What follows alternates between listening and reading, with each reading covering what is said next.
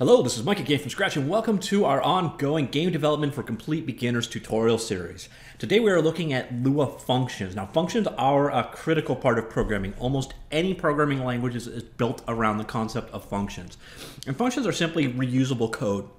A very handy way of organizing your code into different discrete blocks, as we will see. So let's jump right into our code now, and you will see we've been calling functions nonstop. Here is what we've been doing a lot. That is a function call. We are calling the function print. And today what we're going to do is go ahead and create our own functions, our own little bits of reusable code. So let's go and create one that does this for us, that prints hello world for us. Not really useful, but it's an easy one to demonstrate. Now, to declare a function, remember earlier I said Lua has reserved words, special words or keywords that are the fundamentals of the language. Well, function is exactly one of those words. It's how you mark a block of code as being a function. And it goes function and then the name of the function. So we're going to call this one print hello world. Now, functions follow the same naming conventions as variables. That means they can start, they can start with an underscore, they can contain a number but can't start with it. Otherwise, stick to upper and lowercase characters, and you're good to go. And so there is a function. Now you define the body of a function, or sorry, the parameters of a function using braces like this, the parentheses. So in my editor automatically put in end. We'll get to that in a second. So the form of a function is you use the function keyword to say I'm about to declare a function. Sorry about that. So I'm about to declare a function, and then the name of the function, and then finally, you mark the parameters of the function using parentheses, but we don't have any parameters. And you'll notice it automatically put in this end block. And that's key. This makes this block of code end. So what we have is the code starts here and ends here. So our body of code goes inside of the function right here. Now you'll notice it automatically tabbed in. You don't have to do that, but that is convention, to leave a couple of tabs for every level of scope or blocking. You tend to tab in. Now, if you're from another language, you're probably used to the same thing happening, but like this, using squirrely or brace brackets. That is the way that C++, JavaScript, C, etc. all work. So this end statement is the same thing as the brackets that you use in other programming languages. And so the function starts here and ends here. Now let's do a very simple function here. We'll just do the print hello world. So there we just created a function. And now you can call your function just like we called print earlier. So you just call it like, oops, sorry, print hello world like that. And I will save this. We will go over and run our code. And there you see, hello world. And the nice thing about a function is you now have reusable code. So we could sit here and call this wherever, whenever, and however many times we wish, and it will repeat. So it's a way of organizing your code that it's recyclable, reusable, and it's a very powerful but simple concept. Now let's look at a return value out. And this is important. Remember we looked at variables last time? Well, you can assign a variable returns from a function.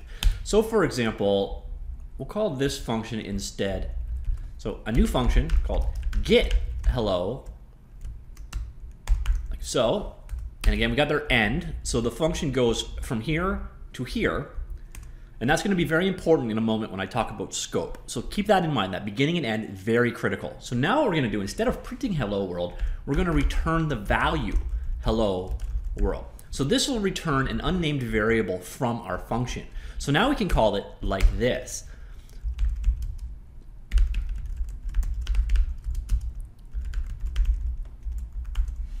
Okay, so this is going to return the value hello world in text, the string hello world, and it's going to be assigned to the variable message to print. So now we can go ahead and go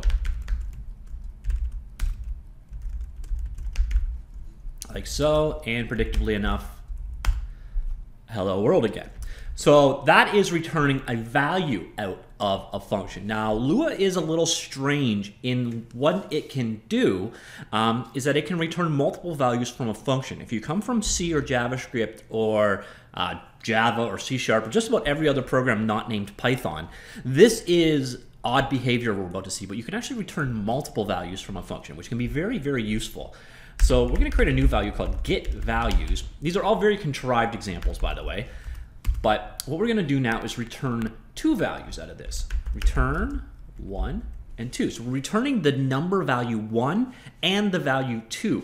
So on your other hand, you now need to accept these values, and that can be done like this.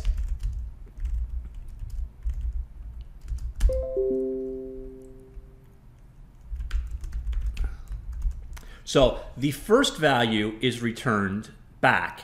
So this value will go into this one. This value will go into this one. And I'll go ahead and show you this.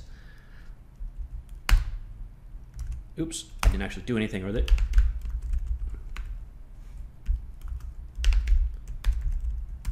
Okay, so we're actually going to print our values out this time. And there you see the end result. Now, if you return a value that doesn't exist, or you ask for a value that was never returned, that's where our magical nil value comes in. So let me show you something else here. So value 3. Now you notice we're actually only returning two values here. So now we can go value 3, and it prints out that magic value of nil. And nil again is nothing. And that's how you check to see that your return type actually returns something. It's a very useful little stand-in value. Now another thing that's of interest here is we could also ignore all the results. So we can take just the first value if we wish, like so.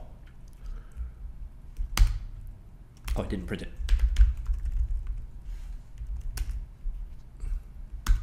Like that. There's one other topic for dealing with functions that I'm going to just mention now, but we'll get back to it later on because you're going to need to understand tables to take advantage of this. But you can also have multiple arguments to a function that are unnamed. So you can have anonymous arguments to a function. And this is done by basically declaring your function as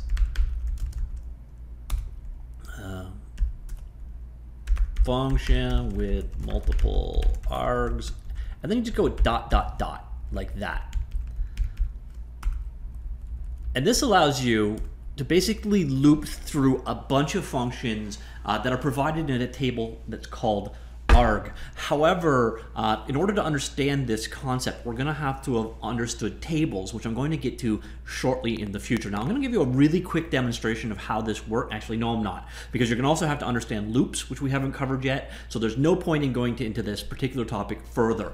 However, just know for now, with functions, there is also the possibility of passing in ... and then having as many parameters as you need. So you don't need to define all your parameters. You can have a variable number of parameters. You can get around that using a table. There's also a way to pass in named arguments. That is, you, instead of passing them in an order, which is how all of these other functions have depended, you have to pass the parameters in the order that they're required or specified, especially when we're looking at them using indexes. Never mind, ignore that. But there are ways to actually pass them in using a table by name. But again, we need to understand tables and we need to understand loops to get that concept. So just know for now, you can pass in multiple arguments using this format as well. And we will get back to why very soon in the short future. Okay, so that's it for functions for now. They're very kind of a simple concept. You mark it as a function. The block ends with the end statement.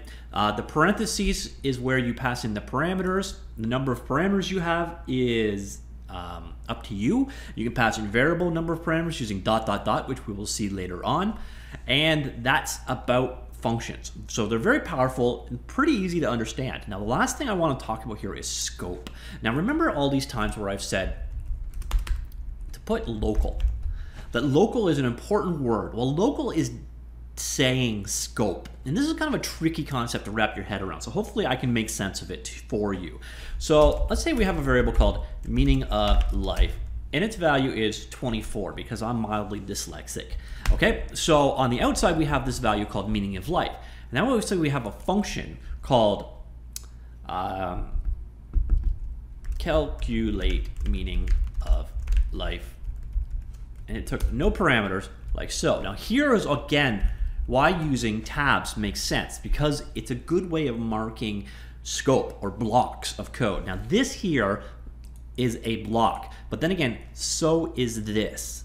Okay, so when your entire script by default is in a block, they're all at the same level, and then this is kind of creating a sub block within it. And I'm going to show you why this gets important right here. So I'm making another variable called like this.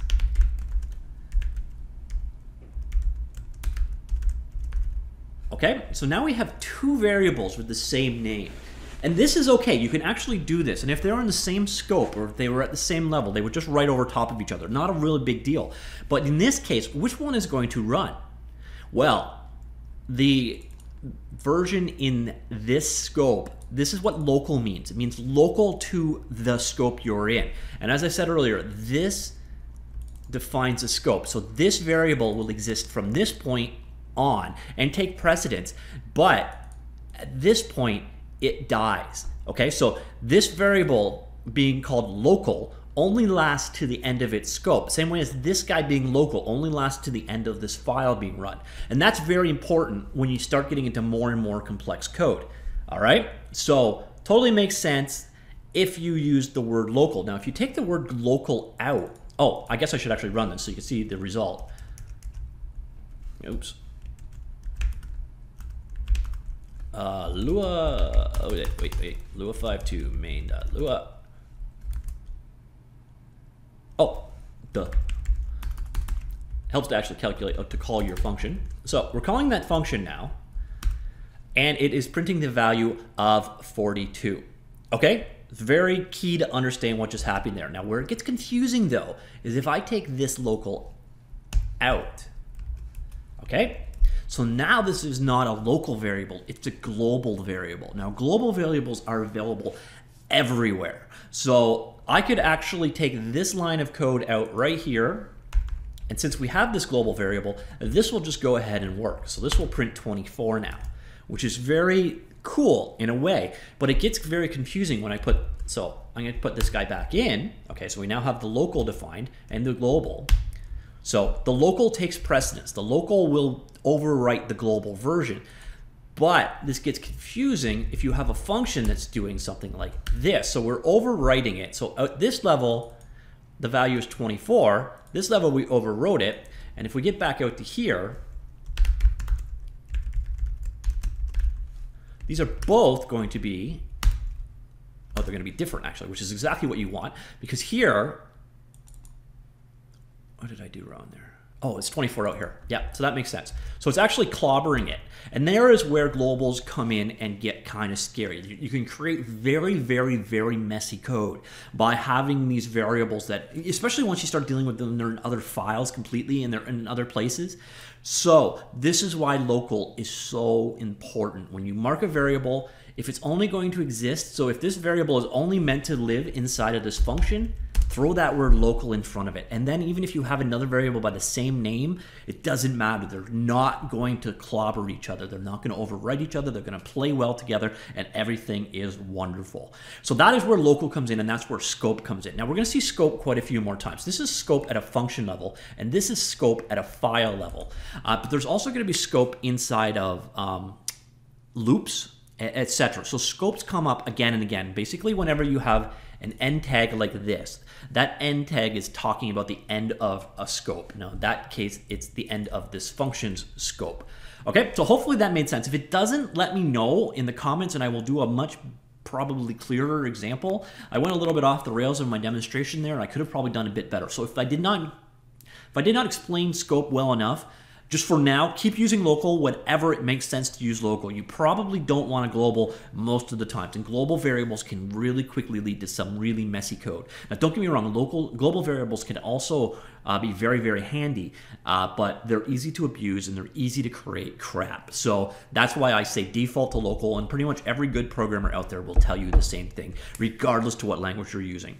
Okay, so that's it. I hope that was useful. I hope it didn't get too confusing at the end there. See y'all soon. Bye.